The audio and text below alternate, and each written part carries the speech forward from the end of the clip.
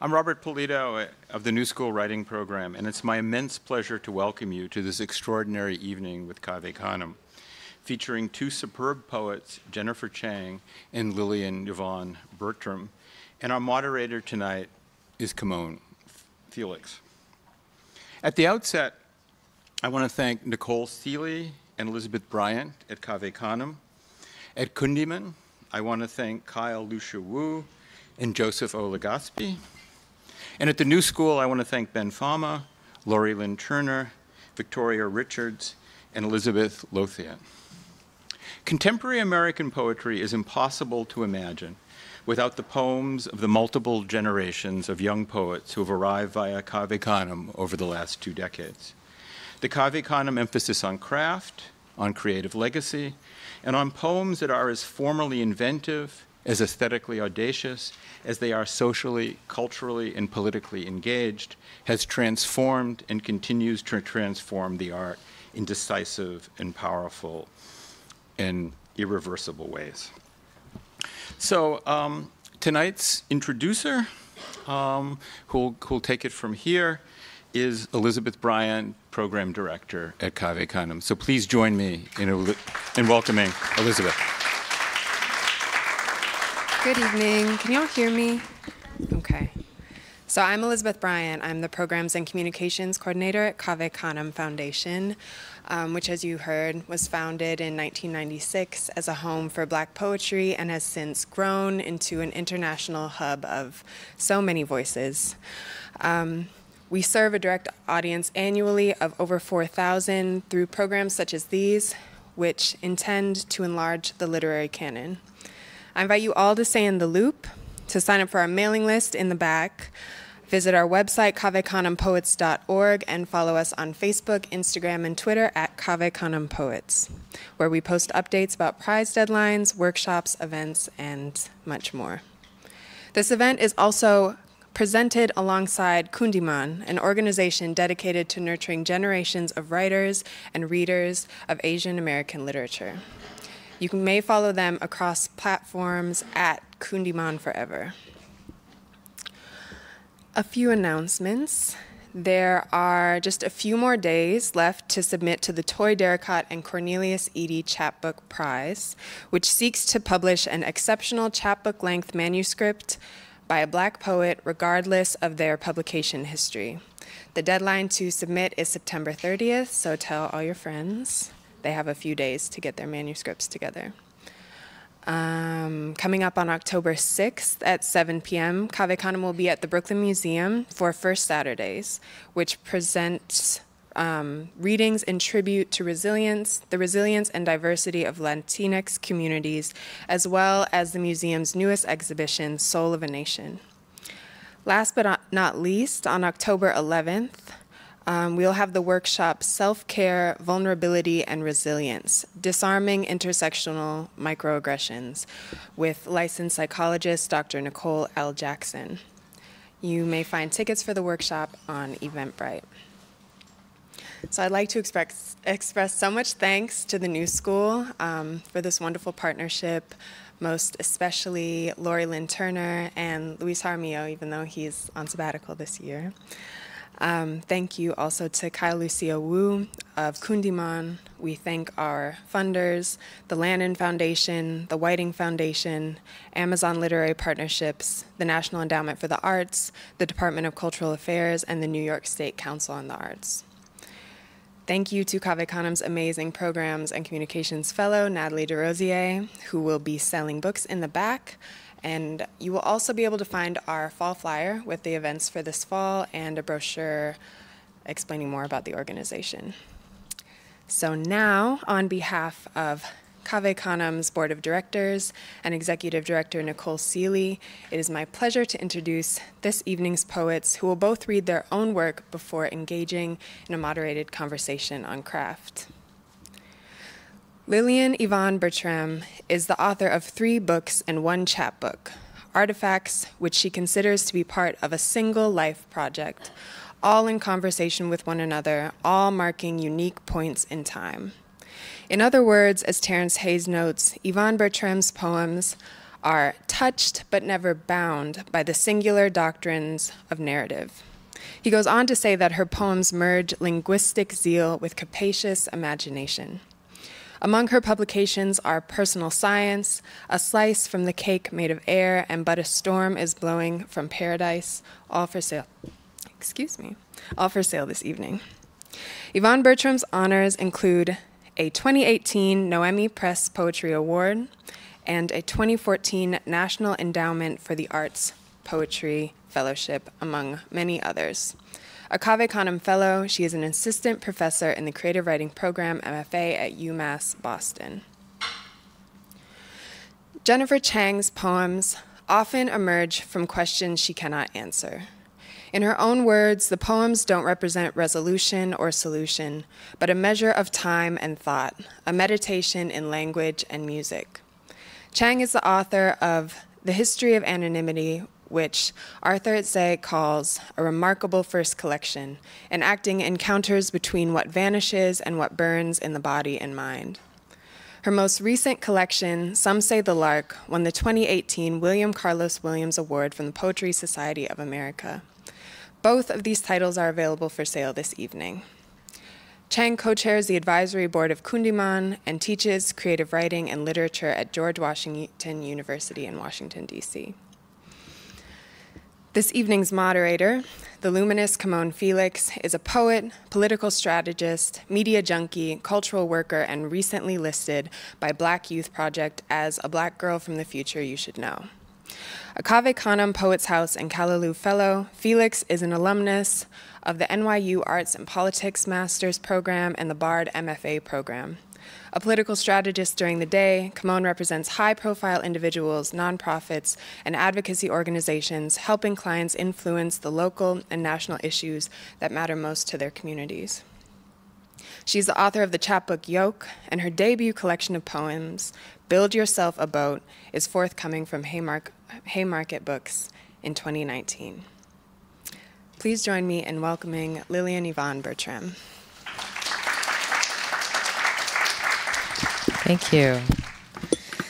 And thank you all for being here.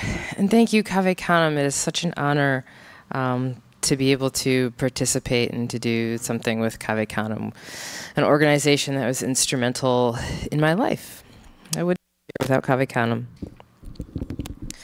I'm going to read one poem from Personal Science, and then I'm going to read some new work. Most of them are computational-based poems that are in my forthcoming manuscript, Travesty Generator.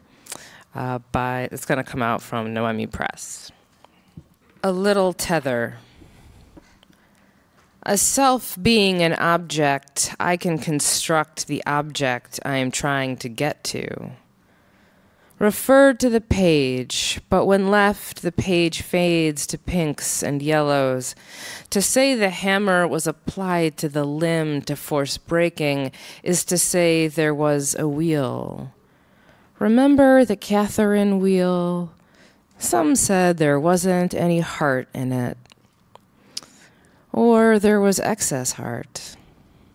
Those medieval ones were crazy.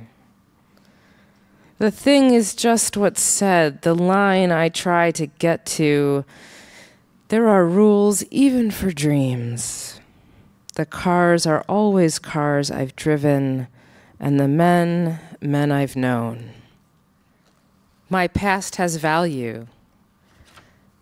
To the men who never knew me then, if so pretty now, think how pretty when, so newly wounded in a world.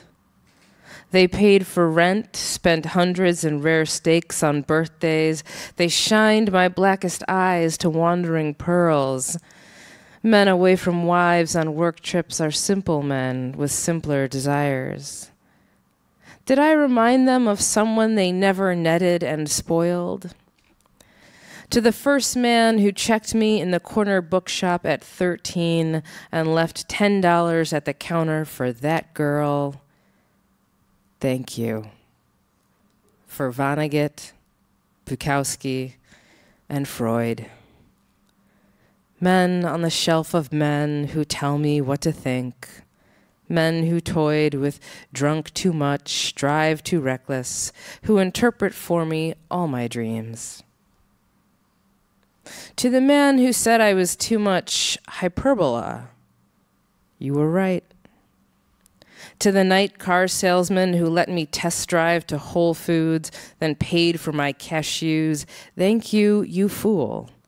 For the boyfriend who made me walk on the inside. Too easy for a girl to get meloned, flesh scooped up and out. And as for the first husband, all his likenesses stowed in family albums, I snuck out and composted with dirty dresses. I've clammed up, and now nothing here to test his existence. Husband, what did I leave you for, and what became of those many-named goldfish so elaborately poured down the drain? As for you, Father, you always had a thing for fairness and better floating boats. Thank you for knowing the marina was the safest place to take me as a child, where I skipped rocks, learned to pace myself on the fickle docks, and admired the sleepy, teak-decked tombs of other people's money. Facts about deer. Because this is still a poem with an animal in it, and I'm still trying, I might say it offers you its meaty heart with no lasting conditions. If you've seen a struck deer thrash its life out on the shoulder, a burner that clicks without flaming, then you know how they seize to death. Who cares what I think? But I wished just then to have a knife. I wished I knew a little about guns and to own one or to know something sorcerous. Because nothing but blood tastes like blood. I've cut myself for its coppery flavor. Only God knows I'm good. My mother says I've no scruples. The way I make no claims to being a permanent person, how my move from husband to ex-husband came on a wave of expediency and self-promotion. If you've gone to the store and left behind a life, the kind that comes with seating, spare change jars, someone's green thumb, then you know how I angered at that woman shrieking behind the wheel of her cracked Ford Escape, phone to face, dough spasming on the shoulder. Someone should knuckle up and kill this deer. A roadway in America and there's no policeman on hand to squash a neck? It's early evening, and the sky's poetically blameless gray fills your throat with the thick despair so familiar to the heavily indebted. Mountaineers know you can't save anyone on goodwill, that high altitude is minus morality. So, confessionalism, or two truths and a lie. I married a man I met on an airplane. I killed that deer. I have no patience for even the most cherubic of children. This next one is an abecedarian with some liberties. So you'll be able to hear both, the abecedarian and the liberties taken with it. And it is, it's a poem about wheat. And the phrase, which is the title, The Grains of Ascendancy, is taken from the writer Paul Graham, who wrote a book about gluten. The Grains of Ascendancy, an Abecedarian.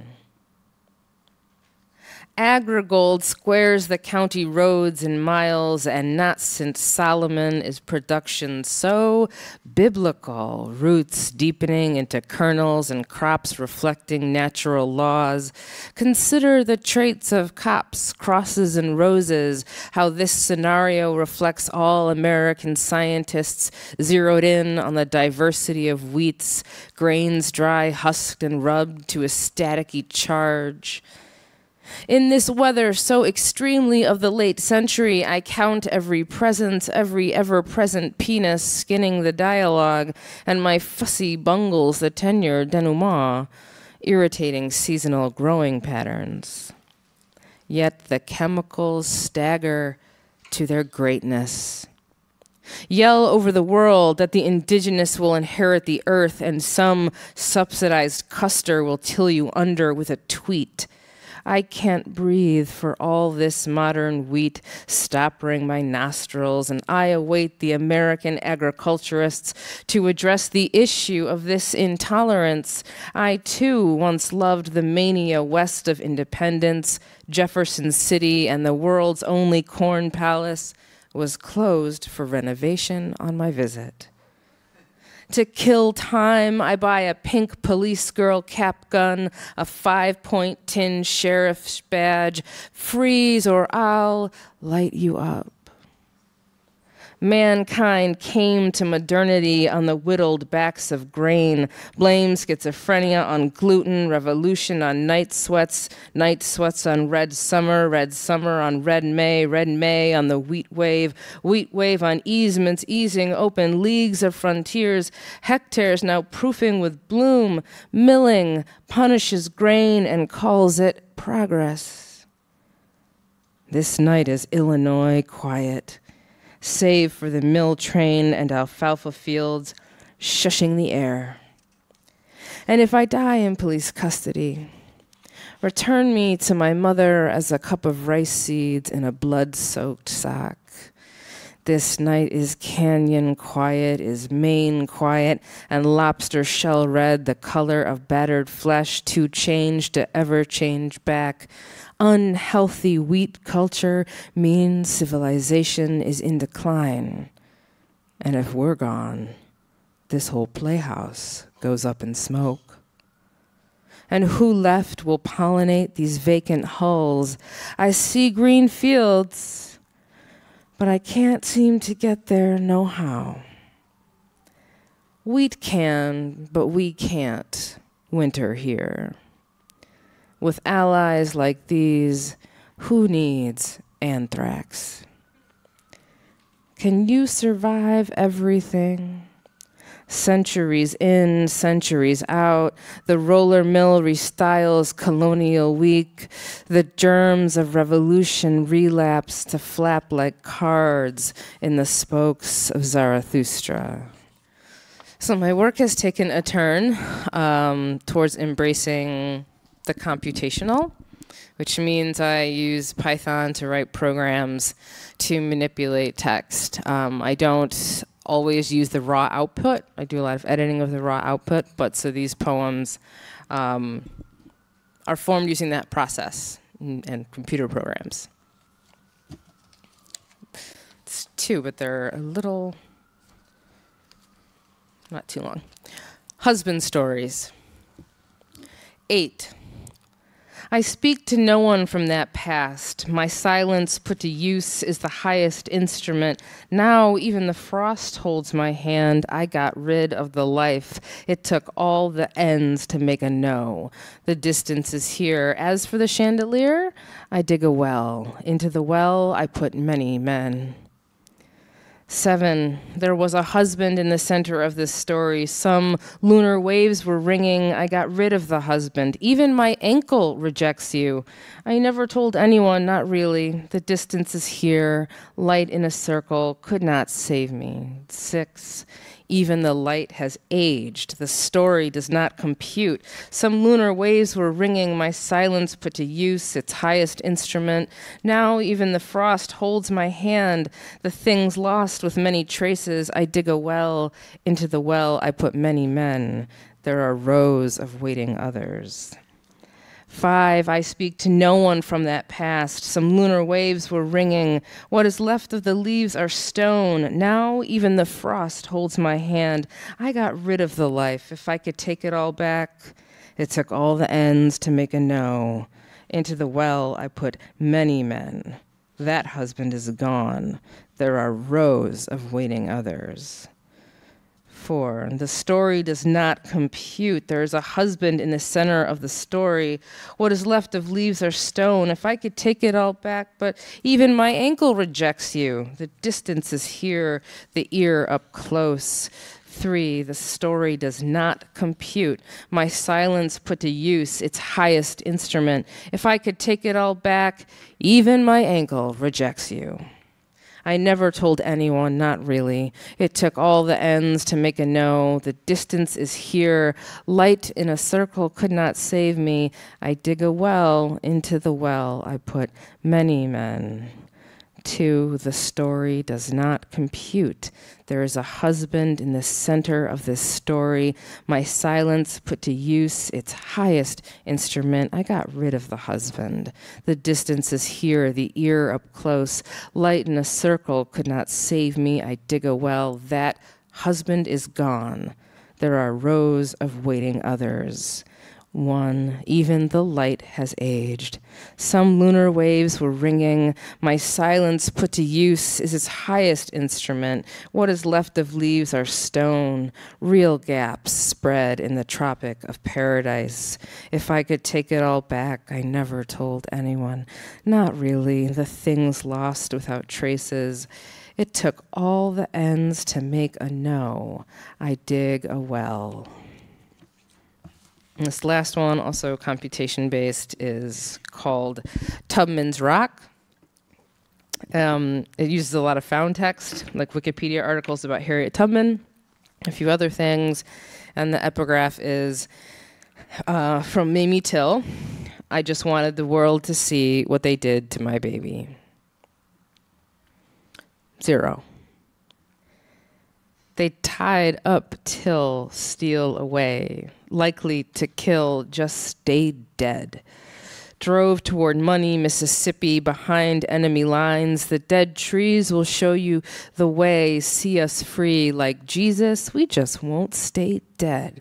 Around your house, to Moses, slowly. When the river ends, steal away. I just wanted the world to see the riverbank makes for a good road, that Jesus is a friend with friends.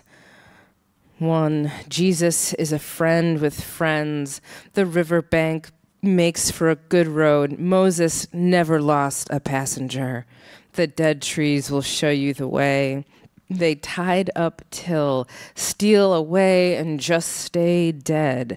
Drove toward Money, Mississippi, behind enemy lines. When the wind blows, the first quail call sees us free, and just like Jesus, we won't stay dead. Around your house, to Moses slowly.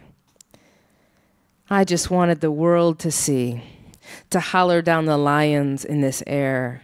Tracks laid from the south to the north, they tied up Till, steal away around your house, to Moses slowly, set us free, and just like Jesus, we won't stay dead.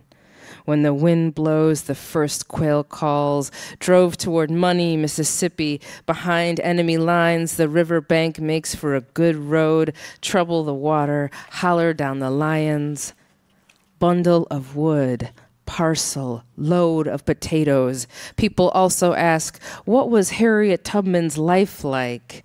I just wanted the world to see. Till tied up, stolen away, patter rollers spread throughout the colonies toward promised land. What they did to my baby behind enemy lines. Our Moses never lost a passenger. On tracks laid from the south to the north, a friend of a friend of a friend sent me, she said. The riverbank makes for a good road. And people also ask, why is Harriet Tubman important to the world? I just wanted the world to see. Flying bondsmen on French leave steal away. They say our Moses never lost a passenger, and just like Jesus, we won't stay dead. The riverbank makes for a good road. Emmett tied to a cotton gin fan, shot in the head. From the south, tracks laid to the north. She said, a friend of a friend of a friend sent me. The wind blows, the first quail calls. People also ask, what is Harriet Tubman most famous for? Flying bondsmen on French leave steal away. They drove Emmett Till toward Money, Mississippi. Behind enemy lines, our Moses never lost a passenger. People also ask, why is Harriet Tubman important to the world? Tracks pressed south to north, she often said, a friend of a friend of a friend sent me. And when the wind blows and the first quail calls, the riverbank makes for a good road. I just wanted the world to see. In no rush, the first quail calls. In each pound of dollar bills, slave patrol, also called patter rollers, patty rollers, patty rollers, patrollers. 3/4 a pound of cotton.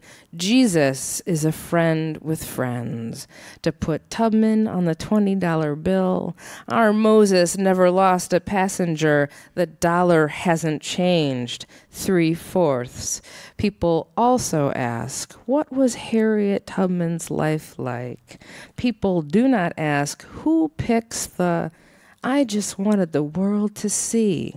See results about the murder of the dollar hasn't changed.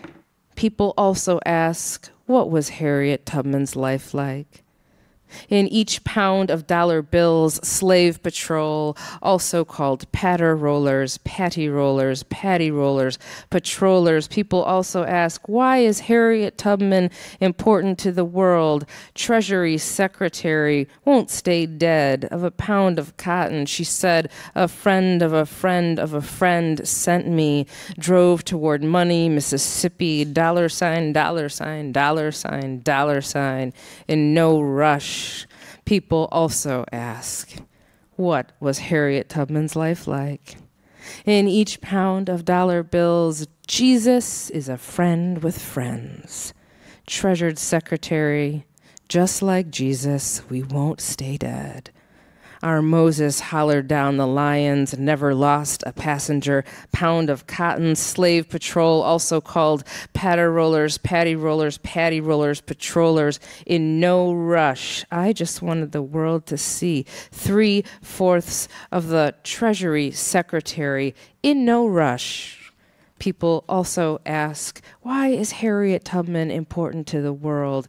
People also ask, what is Harriet Tubman most famous for? The dollar hasn't changed. Money, Mississippi, dollar sign, dollar sign, dollar sign. Among our talents, to holler down the lions. People also ask, what was Harriet Tubman's life like? Flying bondsmen on French leave steal away. I just wanted the world to see, to put Tubman on the $20 bill. They say Jesus is a friend with friends. And in each pound of dollar bills, slave patrol, also called patter rollers, patty rollers, patty rollers, patrollers. 3/4. They say our Moses never lost a passenger. To put Tubman on the $20 bill, just like Jesus, we won't stay dead. Of a pound of cotton. I just wanted the world to see. Drove toward Money, Mississippi, dollar sign, dollar sign, dollar sign, dollar sign. What they did to my baby. Thank you.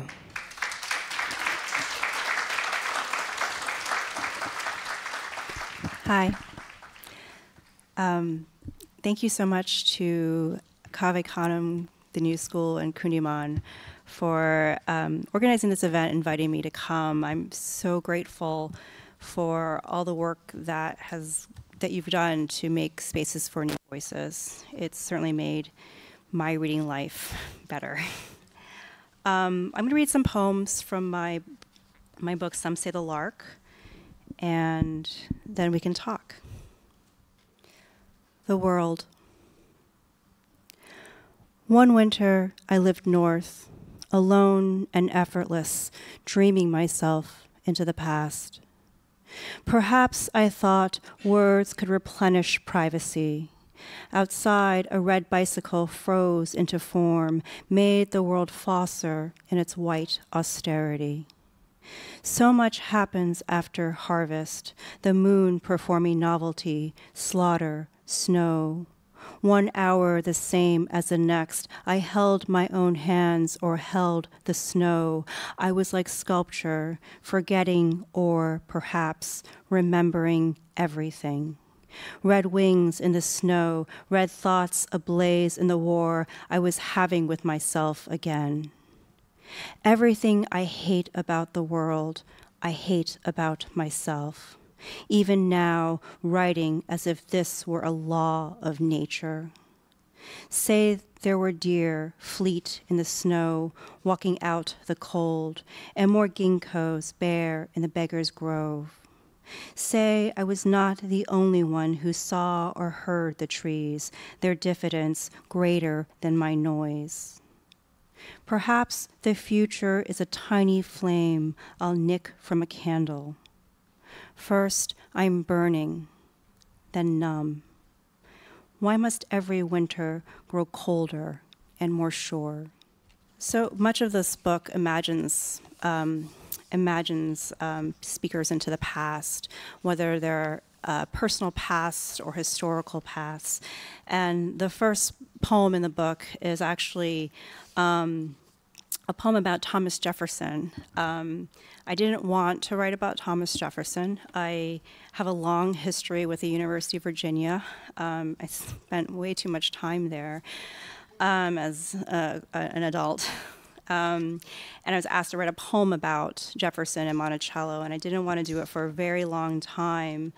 And then one day I was visiting a horse stable with some friends, and there was a horse named Never in a stall, and it was a beautiful horse, and it couldn't turn all the way around because the stall was so constricted. And this sparked some research, and I read on Jefferson, and apparently he took better accounting of his horses than he did of his slaves. He had names for all his horses, and some of the names of the horses pop up in this poem.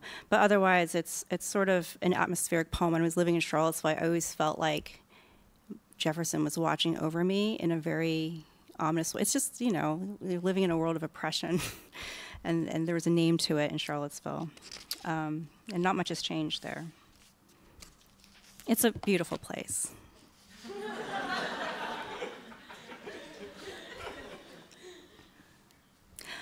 A horse named Never.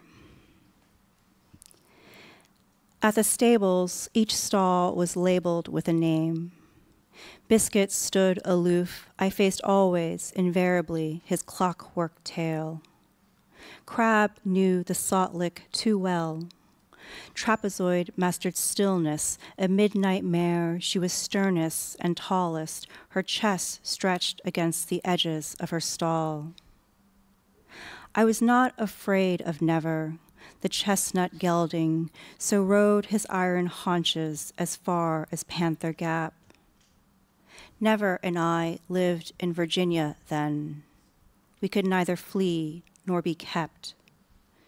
Seldom did I reach the little mountain without him, the easy crest making valleys of indifferent grasses.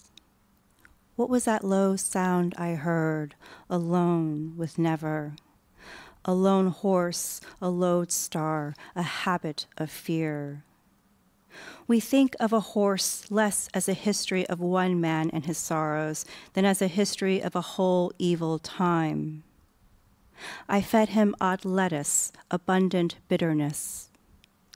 Who wore the bit and harness, who was the ready steed. Or, I think there be 6 nevers in the field.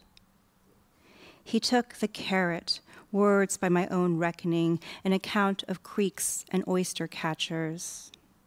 I named my account Notes on the State of Virginia. It was bred for show and not to race. Never, I cried, never. Were I more horse than rider, I would better understand the beast I am. Our hoof house rested at the foot of the mountain, on which rested another house, more brazen than statuary. Let it be known, I first mistook gelding for gilding. I am the fool that has faith in never.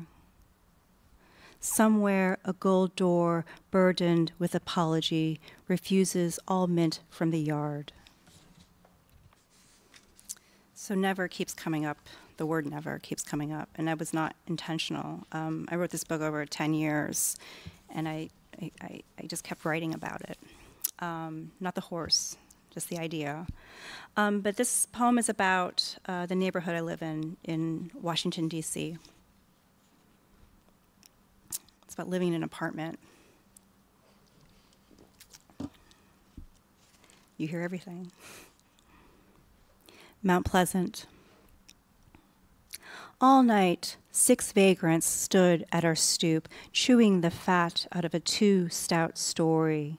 She did this, did that, took that. She never, never, never, never, never. A white fluttering, a thought like headlights from a passing car lights up this room where I've never been restful, never still. Outside, the buses must be enrouting. I hear their slow-going screech round the corner, engines dying. My neighbor's a dinosaur, Bonnie. She's lived here since the commune days, eats hemp seed, I bet, always nods at me. It's not her out there, but she's in my head, the lonely field I imagine each night, awake again, nowhere else to go. Never is a strange design, to name what can't be or won't begin. The hours quickening, never asleep. Or the trees' silence incanting, I'll never belong.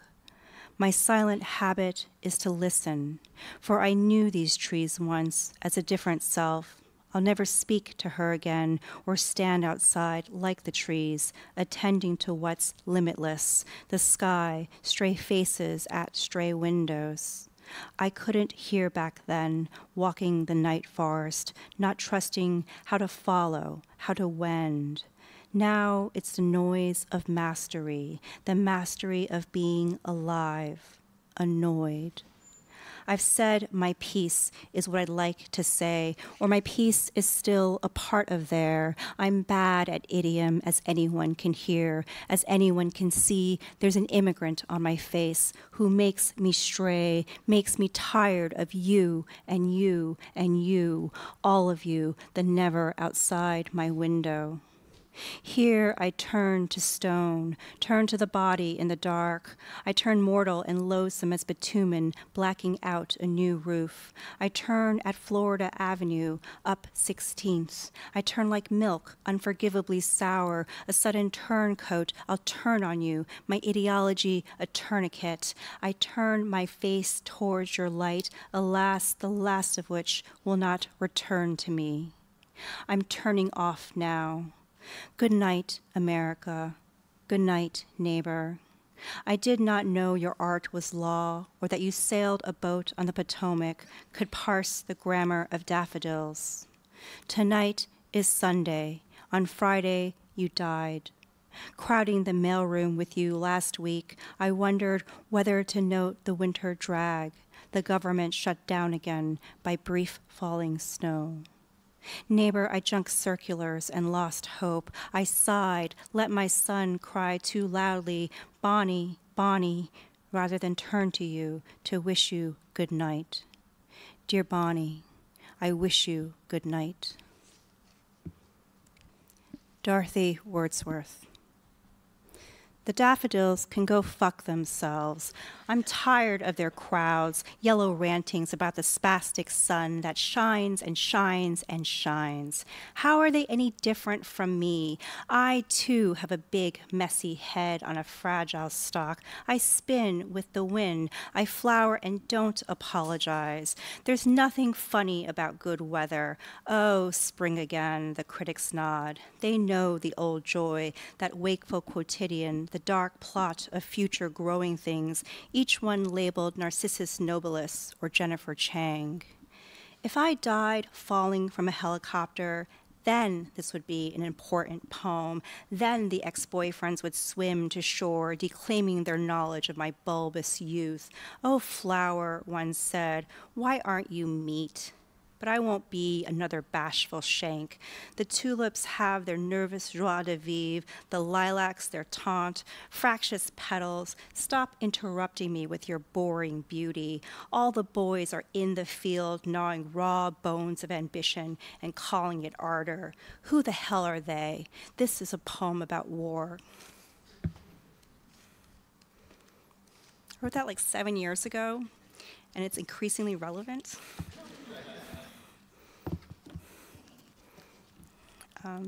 Two more poems. So I live in Washington, D.C., and I have 2 boy children who are lovely, aggressive creatures. And this is sort of a poem about dealing with how do you teach a boy to be gentle, I guess. I don't know if that's what it's about, but it's also about Petco. It's a little bit longer. Inside voice. Everyone is screaming inside is a thought I've held dear my whole life. I picture holes opening up inside and outside myself, the mouth of the earth opening, cloudless holes in the sky. Oh, that I cannot scream. My head empties, stomach gone, a sole lung vacating the body, the gulf of me newly voided. A child has a small voice, I tell my son, as our chorus teacher told me decades ago. And it is not true. He screams down every aisle of Petco, zebrafinch, parakeet, angelfish, mollies. He's such a scream, parenting, such a scream. Use your inside voice, I calmly advise, calmly chasing him, calm as the books advise, calm being we want him to become, one of the very calm citizenry. I sing my ditty past buckets of litter, clumping and dust free. Use it or lose it, as if his voice could simply drop to the floor, as if I'd snatch it from his throat. Use it or lose it, one says, of resources natural and otherwise. My bargain with the planet, this corner of Petco, where the words, please don't hit me, sputter out of a girl's mouth. To a man, her father, or just a man, whose fist perched on the ledge of his belt, hawk-like, relentless, his voice swooping down to her, a dangerous pitch. I can only hear punctured consonants, a voice inside and yet too far outside. My eyes catch my son by the cats, each king to a plain plastic box, the calico pacing a brief perimeter, the golden tabby's muzzle learning my son's invading paw. Be gentle, I should say, but my voice makes a poor cage. There is a man and the girl. There is the store clerk, a teenage boy pushing a cart of automatic feeders. There is a corn snake, the Dalmatian rat, the long-tailed lizard, past, present, and future selves. And yes, there are the cats, unwanted, wanting a sunspot all their own. What we know as home, the cats will colonize, stretch their gaze to stake territories, another arbitrary boundary. What we know as home is speculation, the other person who may or may not love you back, depending on the weather, whether the mortgage is paid, the softness of today's boiled egg. I want to scream. I want the girl to scream. Look away. The cats will not stop this screaming inside our heads. How do I protect them from my son's rough reach? His voice fills cages with bright admonishing, accusing the cats of what they can't help but be. Cat, cat, cat. I am the cat's. The cat is mine. His voice too loud to not stand as authority. Use it or lose it. I'm fuzzy on the antecedent now. His voice, my authority. The cat, the girl. It is Sunday, 9:45. In my bag, here's inventory, the blankie, the house keys, 2 stale knots of bread. Who am I to call myself human? And this is the last poem. It's about exotic animals in Ohio. A few years ago, a man in Zanesville, Ohio, released, he'd been keeping about 73 exotic animals on his property and released them all into Ohio, and they were wandering around the highways of Columbus. And I had just moved to Ohio, and I thought, this is interesting. Freedom in Ohio. I want a future making hammocks out of figs and accidents, or a future quieter than snow. The leopards stake out the backyard and will flee at noon. My terror is not secret, but necessary, as the wild must be, as sandhill cranes must thread the meadow yet again. Thus autumn cautions the cold, and the wild never want to be wild. So what to do about the thrum of my thinking, the dangerous pawing at the door? Yesterday has no harmony with today. I bought a wool blanket, now shredded in the yard. I abided by dwelling, thought nothing of now. And now I'm leopard and crane. All's fled. Thank you.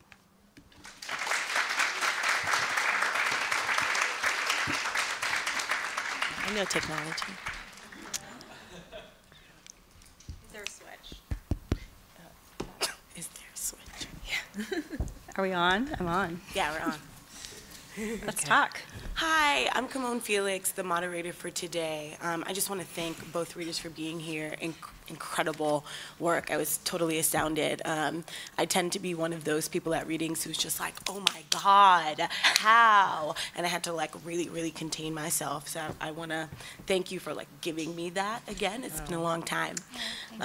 Your work is truly enigmatic. And I want to sort of begin with talking about the urgency of narrative, because you both really lean into really building out narrative, characters, even your poem, Never, the horse itself was allowed so much space to be an animal, to be animate, but also to be a narrative that lived outside of its animation, lived outside of who it was. And I just wanted to talk a little bit about why narrative feels so urgent and so important during this political time, and just give you some time to think about that. Well, that's a huge question. Sorry. I love it because actually Typical of me. Sorry. I don't consciously think about narrative, and I think of myself primarily as a lyric poet. But I think that narrative gives you context. Narrative gives you a connection to the past. Every story is a story that's existed before. And it also, I think there's a sociality to narrative that pure lyric needs, because it's not enough. And I think, I always think about a quote from Adorno. He says that the modern lyric is a subjective expression, must be a subjective expression of social antagonism. Mm-hmm. And I think without the narrative, you can't identify the character, you can't identify the antagonism, or what's at stake. And so I gesture towards narrative, I think in part out of that impulse, but also just I need something more than just a feeling or an image. That is a huge question. I'm trying to, because I guess similarly, I don't think in terms of narrative that way. Although then when I look at my work, I do see it, especially what I'm doing recently, as a strategic response to the urgent situations of now, and those responses can appear narratively. One of the things that I like about what I do with computation is the way that it really disrupts and rearranges and challenges different narratives and is able to present them in different ways. So it's not always clear what's happening, but it's clear, like the core of the thing, I think, is there, and the urgency is there, even if it doesn't come out as kind of a straight narrative. Although, like, some of the programs I use are particularly designed to create a reasonable, followable narrative, but then I do something with them so that they don't do that. Yeah, and like humans tend to default to linear narratives, right? And they tend to just default to anything that is linear. It's easier in the mind to follow, or it's the way that the mind is conditioned. And really curious to think about, just going back to you talking about your computation work, and how it sort of comes out as narrative sometimes, even though it's not necessarily intentional. And thinking a little bit about the role of technology and how we write today. A couple of years ago, when I started to sort of like, someone commented to me, they were like, you don't write poems like in a journal? And I was like, no, I type them. And they were like, how do you understand poetry and poetics if it's not coming from your hand? And it was an interesting question, but also distanced me, I think, from a lot of the poets that I really admire who came before me in terms of generations.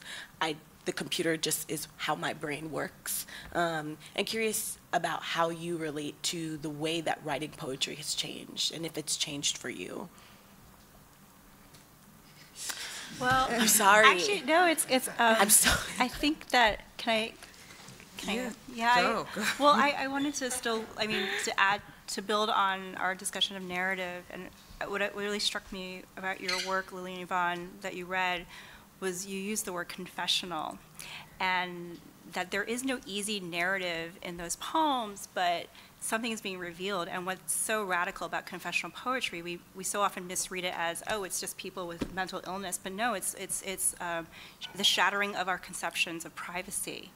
That what Anne Sexton was writing about, abortion, adultery, they're things that you're not supposed to talk about, and mental illness, you're not supposed to talk about these things. And I think there's something about how technology keeps conditioning us to reveal, and like different forms of confession are also political expressions.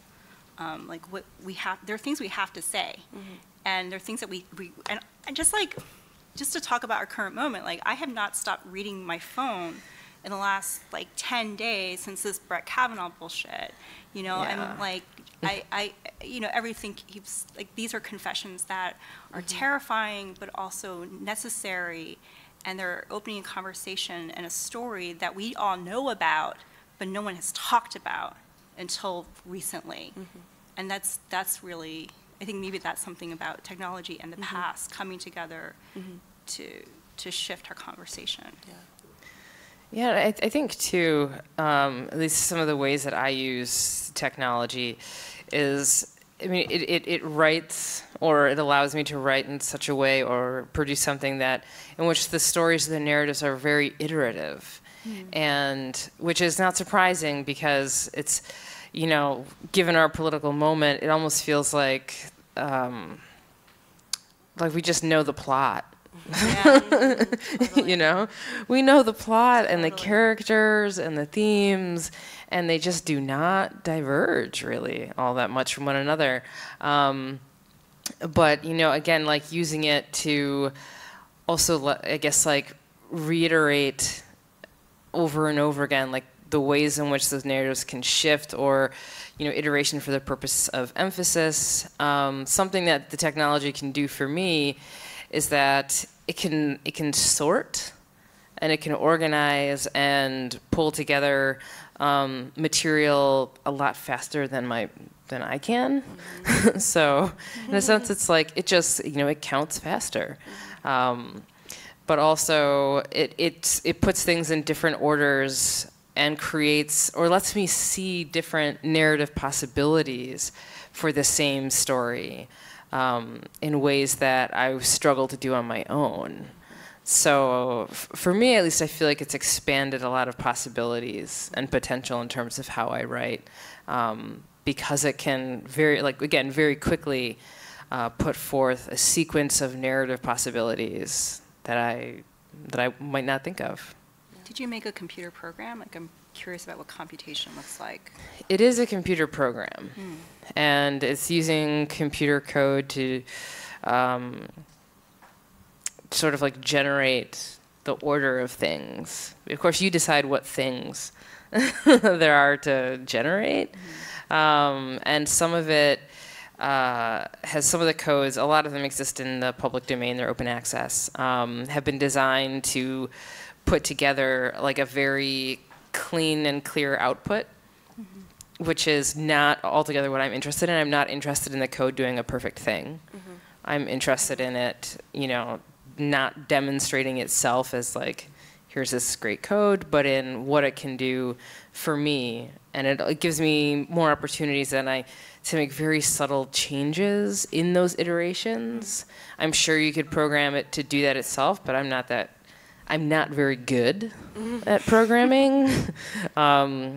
I'm actually I'm sort of terrible at it. So I'm not, there's at a point I'm just like, okay, I'm not gonna try and make it like do this thing because I don't know how to make it do this thing, and that's okay. I could do that part of it.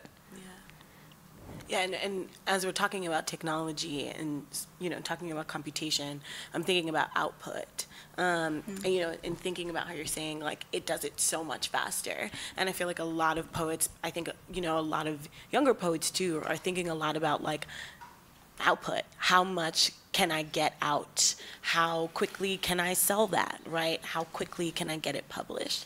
And just thinking a little bit about how you think about output. Where does it begin and end for you? What's the process like? And how do you contend with a new environment that says, put it out, we need it now, get it out of here? Yeah, it's really stressful. I say no. I No. say I can't do it. I ask for an extension. I don't know. My output is incredibly slow. Like I don't. Maybe I don't know how to make it faster, and it's partly because I'm a slow thinker. Most of the time I have no idea what's going on in my head. Yeah. Yeah, but I mean, I would say my output is also incredibly slow. Even though like the computer does a thing, but it takes so long to get there. For me, it really did take a long time to get to learning a bit more about computation. But sometimes I also think like the time is now. Some things have to be out right now because quite literally you don't know how long you're going to live. And for some people it's actually very urgent. And while I am not necessarily like a hot takes kind of person, I support the now for those for whom it is an urgent need or a response to a survival tactic. So I'm down with it. Yeah, and I also wonder if it feels important to be slow, right? I think for some people they're naturally slow writers, and they have figured out why in their poetry and in the way that they understand poetics why it's necessary for them to write slower. And I'm curious as to if it feels important to you and why. To be slower. To be slower. I don't know if it's important. I have learned to accept my rhythm as a writer, and what I tell younger writers and students is everyone has their own pace, and the best thing to do is to adhere to follow it and to trust it, because I think the hardest times I had as a writer were when I tried to do something that was counter to my my natural output. I wish I wrote faster. And I like the sense that there's some people do, I agree with that sense that some people have an urgency, and I have an urgency. I've been told by a psychic that I was going to die at 42, and I'm turning 42 next month. So, Yikes. I know, I'm like totally fucked. They're not supposed to be that. No, it was a bad psychic. But I want to fight this psychic. but you know, you're right. You don't. I mean that. I mean, there's urgency, and there's also just your habit of being. Yeah. So I think like between the two, you have to figure out who you are. If you want to be out there, and you have to get it out there, and also if you're writing work that's really topical, there's some poems that need to be published right now. And I applaud that. I want those poems. Yeah, I don't know if it's important to be slow. Like I said, you know, I go whole years without writing. Yeah. Or, you know, and sometimes I'm sick. Like, you know, and I'm not writing, or I'm just really just doing something else. Like I'm learning something else, or I'm doing some other kind of creative activity, or, you know, I'm building something, or whatever. Or you're living. Yeah, just life. Yeah. You know, sometimes the urgency is life. So I don't sweat the slow or the speedy about it, because it's all, you know, as I have described this before, it's all life work, right? It's gonna take a while. Yeah. And as writers, right, particularly as poets, we tend to be culture workers, and we build culture around where we are. And I think, you know, talking a lot about you being in Virginia and being like, I've been here for far too long. Just curious about how you've found ways to navigate cultures that don't fit, and how you've been able to really lean into them and change the culture around it, even if it's small, right? It may not be that like you look up and the entire political landscape is different, but like what changes in the culture that you're in when you get it right, whether it's your personal culture or your internal culture. I don't know if I ever got it right. I spent many years in Virginia, and I spent a couple years in Ohio, and those are both places that I felt I did not belong there, and I was made to feel that way, especially in Ohio. I left. I'm sorry to say that, but I left Ohio very quickly. With Virginia, I think it was more conflicted because I grew to love many people there, and I think that there was a pressure of simply being present. Like I knew what it meant to be there. I knew what it meant to be participating in that community. And I was happy to do that, but I also felt the pressure. Like I felt the pressure to, when I was asked to write a poem about Thomas Jefferson and Monticello, I knew why they asked me. It was because they had no one else in that table of contents who looked like me. And that's hard to do.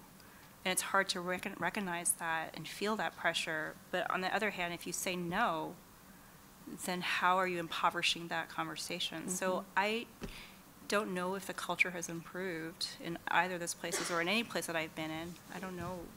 I just try. I think one of the things I was writing about in that poem Mount Pleasant was once I had children, I realized I had to be more engaged with my neighbors, that I couldn't be the shy, misanthropic person that I am at heart. I had to say hello, and I had to find out, and then finding out about people was very worthwhile, and I had to model a kind of citizenship, because I want my children to be part of a larger community than our little family.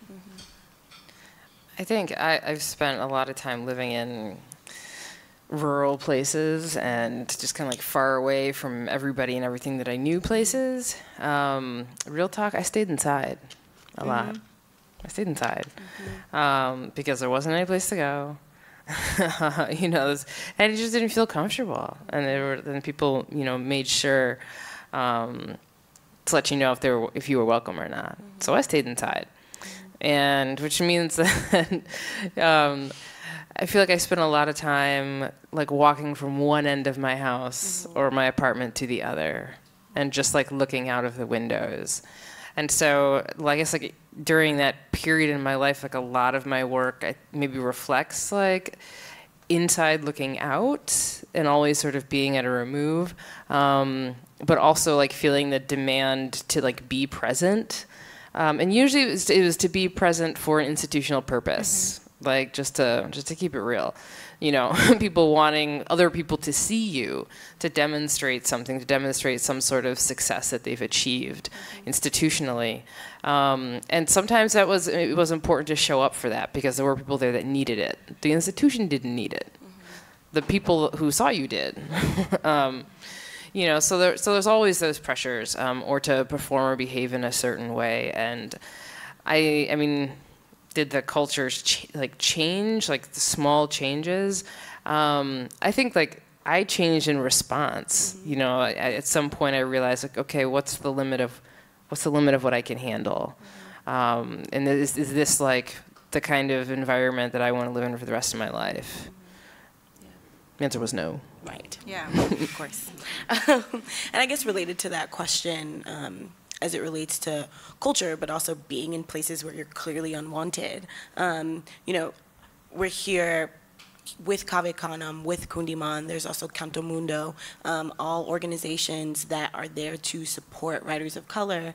And I'm curious about how you define what it means to be in solidarity with other poets of color.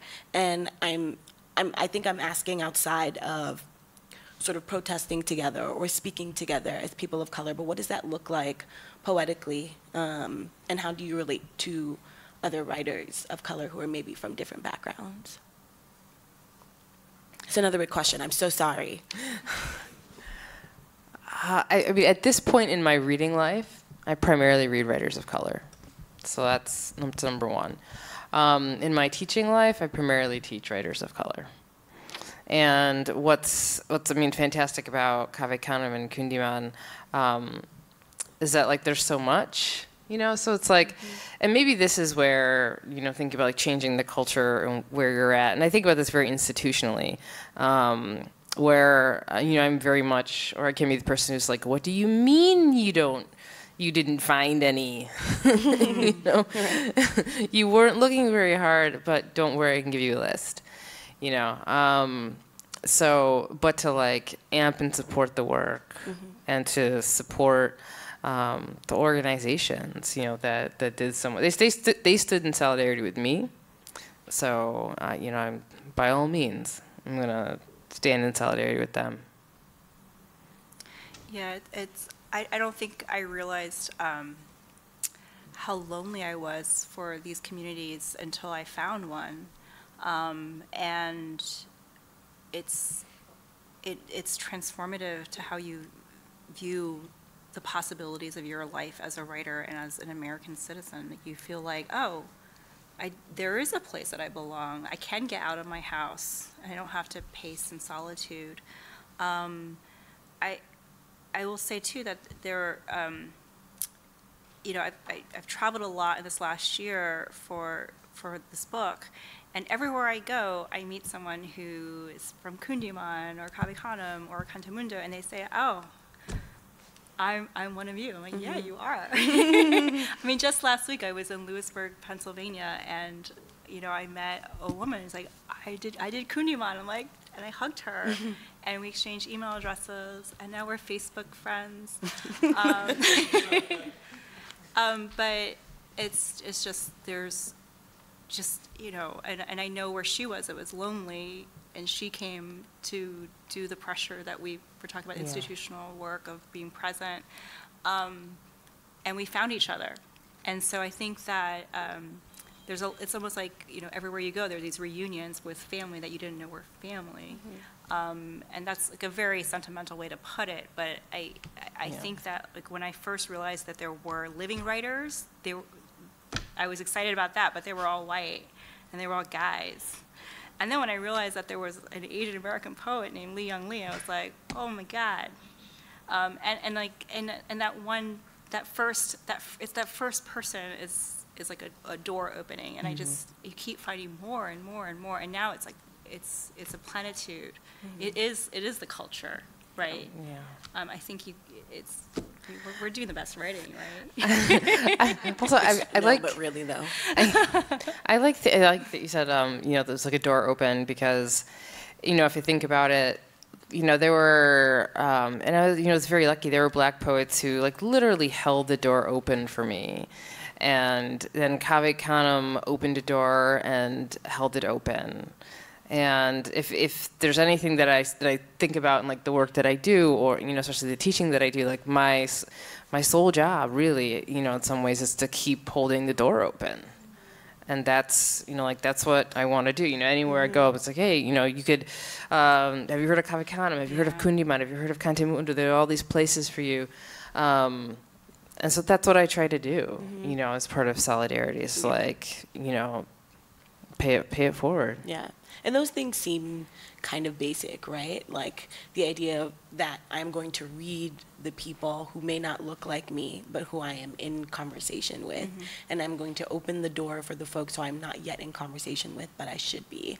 And even though they sound simple and people sort of assume that they do that every day, it's really interesting to hear it from a place of intention, right? That like that is what it means to be in solidarity, is to buy the book and read it, right? And not buy it just because it's there, but to genuinely be invested in the craft of it. It's just, it's beautiful. Yeah, and I wanna begin to open up the experience to the audience. If you have any questions or thoughts. Do you have a question? Sure. Oh yeah. Oh. We'll do the Good idea. repeat the question. There's a question over here. Okay.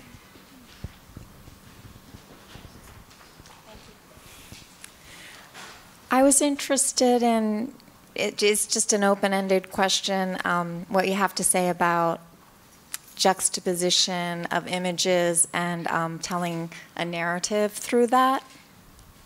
Just because I started thinking about that recently.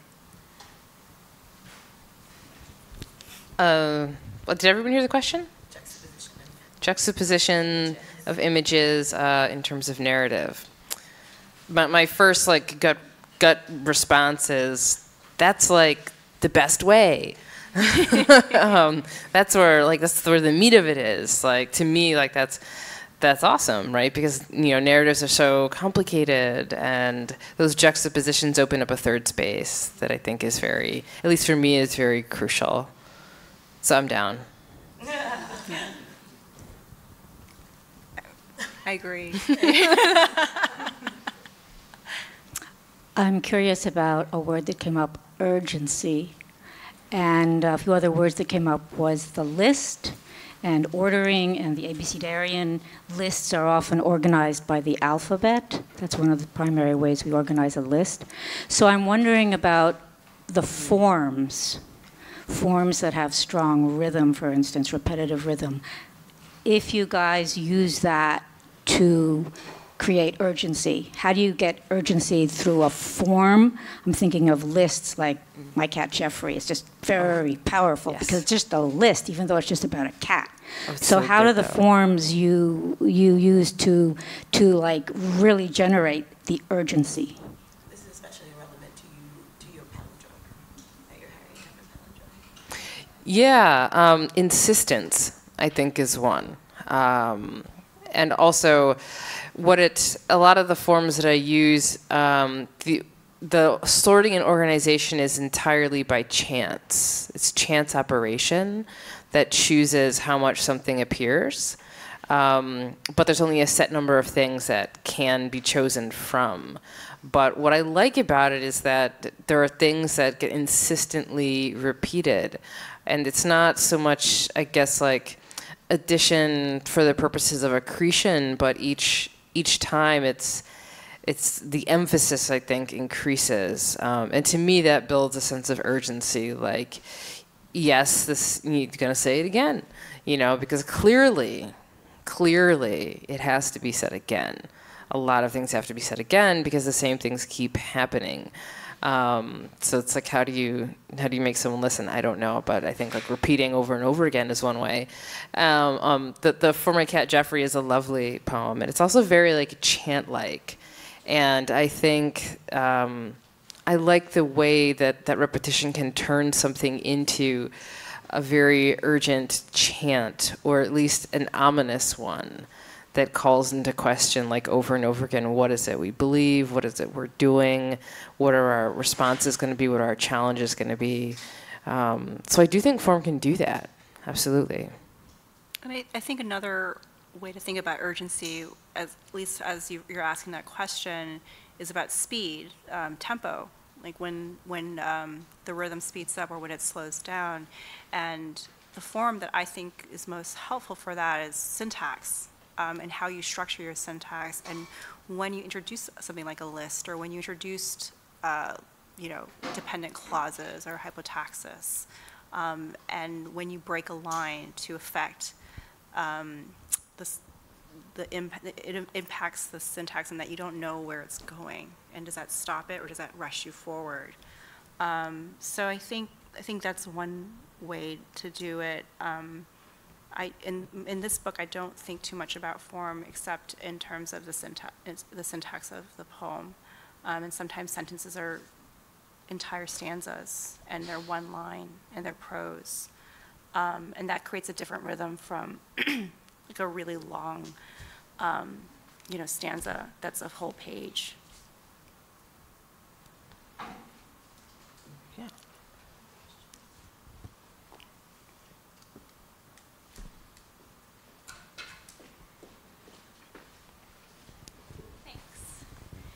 Thank you guys for coming tonight, first of all. That was wonderful. I was wondering if you couldn't speak a bit about editing and your editing process, unless you get it perfectly right the first time, which is awesome. But just what that process is like for you, how long, just speak a bit about editing. Stressful. I spend a lot of time revising, and it's in revising that I figure out what the poem is doing. And sometimes when I'm revising, especially with this book, I kept thinking about how to make the poem messier and how to resist a clean ending. Like, I think one of the things I was most concerned about was what kind of ending would leave the poem wide open, would resist resolution and yet still feel complete. So, I mean, one reason I'm so slow is because I spend so much time revising, and I will literally change a poem's direction or opposed to how I intended to write the poem. And I think it's worth changing your mind or resisting your original intention for writing the poem, not being too wedded to what you think the poem is about. Because I think oftentimes our poems know more about what they want than we know about the poem, if that makes any sense. Yeah, similarly, most of what I do is editing. Most of it is revision. When it comes to the computational work, the programs, like I run them one at a time. Like I literally run a stanza at a time. And then if it looks, like it's something I could work with, it goes in a document. But what ends up, like I've generated hundreds and hundreds, of stanzas. And so like the process for me is going through and saying, like, well, which ones is the process of chance working the best for me, right? Does it sound the way I want it to sound? And then it's sort of like culling from that, and then I'm like, okay, now I've got like 50 stanzas, which ones of those do I want to work with? And then I can be like, well, now I have 10, and again, the process is very repetitive because it's sorting from the same things, but I want to change something in every single sort. Then I go and I look for it, and maybe like I change a word in every single one. So it's like very much an ongoing process. But anything that I think only one piece, one code here is, no, I edited that too. So, so I was thinking, is there one that like I ran a program for a couple hours, and the output was like 80,000 pages or something, and so it was like Yeah, so it was like, no, I'm not, I just sort of like went through and, dealt with maybe like 40 of those pages or something. And then went from there, and even still just like edited it, because like the totally raw output is not always what I want. And I'm not the, and there are a lot of poets who use computation, but I'm not the computational poet who just like leaves the output as is. Because again, like, even my like using computation is a strategic response to the ways computation has been used, I think, which is very much, again, to demonstrate the code. And so part of what I'm thinking is like, I want this to be used to do something that is urgent. And so if it doesn't exactly do that, like I'm not gonna keep in a stanza that doesn't do a thing simply because that's what the program did, like. I don't have to be faithful to the program. I'd also add that revision and editing is the most material aspect of writing, especially if you're working on the computer. This goes back to Kamon's question about technology and the abstraction quality of writing now. You actually get to get your hands dirty and you mess things up. And I think one thing that really helps me when I revise is looking at other art forms and thinking about how is this shaped. How does this end? Like, how does a painting end, for instance? And how can I bring that conception of an ending to a poem? Yeah. So, or even, like, how does a film end? Or how does a scene in a film end? So I think just shattering your preconceptions about what a poem should be is something that I never want a poem to feel like a formula. Yeah, and I'll speak to that. Sorry. I'll speak to that a little bit too. I think sometimes the poem comes before the writing for me. Not often, but sometimes I'll sit with an idea for 3 weeks, maybe a month, and then I sit down to push it out, and it winds up being an entirely different poem than what I intended. And it's in those moments where I almost like require myself to not revise. Like I might edit, right, in terms of like how you rebuild the form on the page, how the syntax works, but it's in those moments where not editing and not revising feels almost like a personal resistance, like a resistance to myself of trying to fit my thoughts into a framework that just may not work. And just being honest with yourself that like what I thought I wanted to do with this poem is not either possible or not what it wants to do, and just sort of leaving it there. And that's been weird because I think there's such a, there's a real attachment to editing and revising that sort of like insists that if you can revise, then you are a real writer. If you can revise, then you actually are invested in craft. And I've been thinking a lot about what it means to not revise and to not edit, and how that actually builds into a respect for craft. Anyway. I like that. Thanks. Any last questions? I think we'll do 2 more. Okay.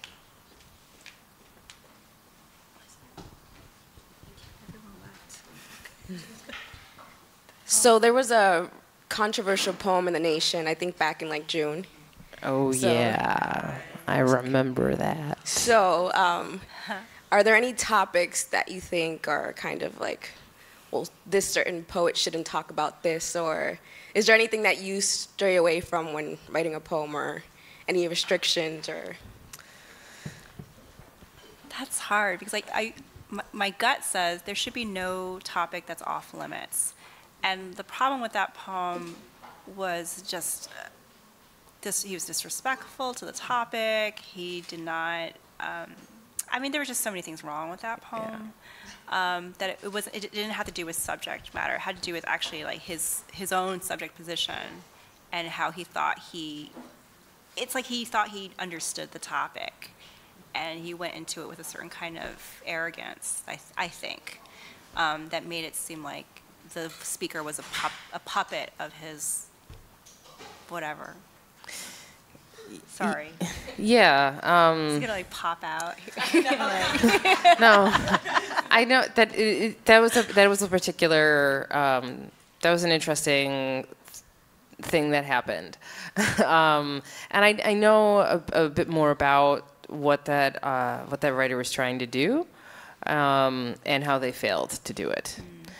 And should certain things be like off limits or whatever? Again, I'm not in a position to say yes or no to that. But I do think like one of the maybe I guess like the problems with that poem, also it's like know your moment. You know, like read the moment that you're in. You know, like there's definitely some things where I'm like, you know, is my voice really needed here? And a lot of times the answer is no. Like, nobody needs to hear from me. Or, like, this thing that I want to talk about, like, it's not the time. You know, so there was something really tone deaf about that where it was like, you can go ahead and write whatever you want, but do think about, like, the context in which you're putting material out. And that was where I think there were, like, a lot of people and the editors, like, sort of failed to be like, okay, is this the right time to hear this kind of attempt from this kind of writer in this kind of subject position? And the answer clearly was no. So I think like knowing the context and like where you're writing from, who you're writing to, and when you're writing is really important. Oh. It's all the nation. They still got it up there, girl. It's a hot mess. Yeah. Right, there was. And real quick before one of the things that I was thinking in my head is part of the reason why it felt so violent, the poem ended up. Oh yeah. Sorry, girl. One of the reasons why it was so violent, right, is because he tagged all of these editors almost as to like absolve himself of responsibility from the actual content, where he was like, look, all these writers of color signed off. And it was questionable and really stressful, right, to like confront those writers and be like, what happened? How you do that, right? But at the end of the day, there's only but so much that a person can do to push you away from the thing that just doesn't work. And also, it just wasn't a good poem, so. Yeah, and it's I had a conversation with the author about it and what was going on, and it's just everything went wrong in a way. Like a lot of things just went wrong with it, but also, you know, in my mind, like again, like thinking about the editors, like not. Just sort of like, okay, is this the time? Is this really the right time? Like, and I was surprised. I was like, your job as editors, you're not really reading the moment well. I want to stop here and leave space for folks to be able to talk to the authors, sign some books. If there are any other questions, feel free to throw them directly at the writers. And they'll be here, and you can watch this on YouTube when it goes up, and you can just remain in conversation with these poets and find them wherever they are. So. Thank you. Thank you.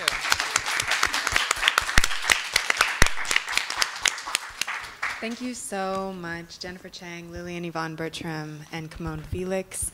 Everything that Canem said, please be in conversation with the poets that are here before us. We have books in the back, as well as mailing lists for both Kundiman and Cave Canem. And we'll be back at the New School on October 9th for a new works reading, so look out for that. All of our events are on our fall flyer. Thank you so much for coming. Yes, thank you.